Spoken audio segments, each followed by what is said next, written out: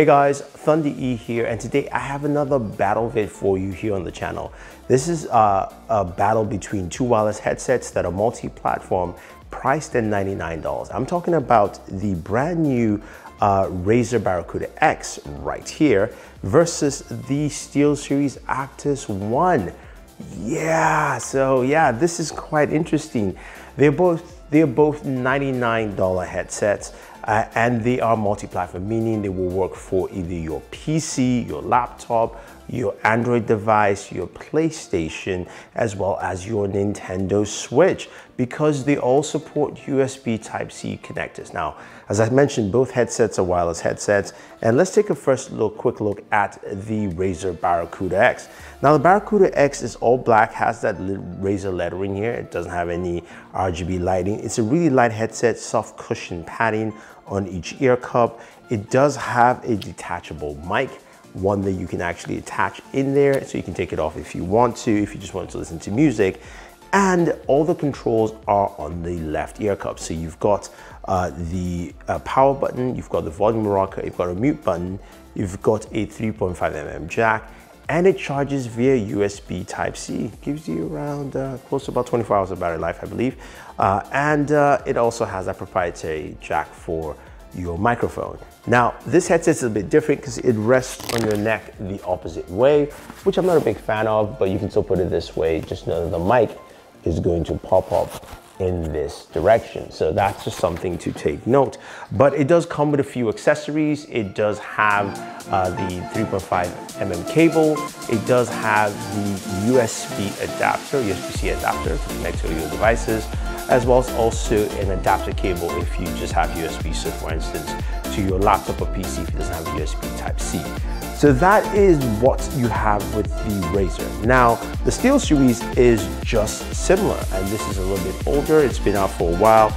It's a really comfortable headset. It's got soft cushion all around, and it does have, of course, all its controls on the left-hand side, except the power button is on the right. This comes with, of course, a mute button, a volume rocker, 3.5mm jack, but a micro USB cable. So that's something I was not a big fan of. I'm still not a big fan of, and it's got a detachable mic as well. Now, in this case, this rests on your neck this way, so you can see it. It's quite forward. You put it up, it comes up this way, and then you can put up your headset. So you've got that all built in. So let's talk about the very first thing, comfort. Which is more comfortable? Honestly, both of them are really comfortable headsets. I would say the SteelSeries is a little bit more snug, but the Razer is really comfortable and light. I feel the Razer is just a tad bit lighter. It feels a little bit lighter, but you won't have an issue with comfort with either one of them. When it comes to connectivity, they all connect to multiple devices. They connect to PlayStation, they connect to your Android devices, your laptop, your iPad, because it's got USB Type-C. Anything that has USB Type-C, including your Nintendo Switch. So you've got that there built in. So it's kind of a tie for both devices.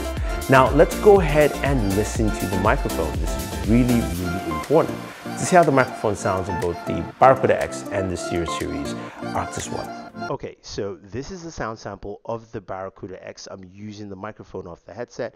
It's got a pop filter, so it does help quite a bit to stop a lot of the pops you probably hear with a microphone like this.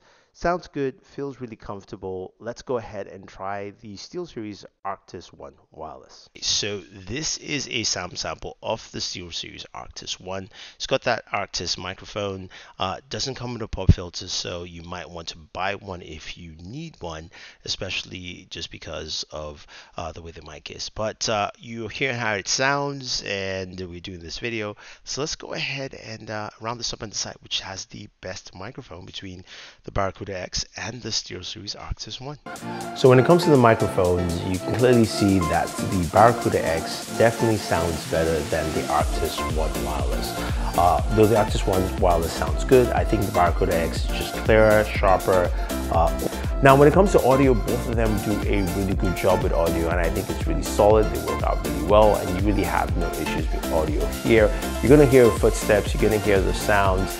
They're not as robust as probably some of the things in the high end between SteelSeries and Razer, but you do get a very nice sound space for them, and listening to music actually is pretty good on both headsets. Now, when you look at both headsets side by side, They have a lot of similarities, but I will go with the Barracuda X.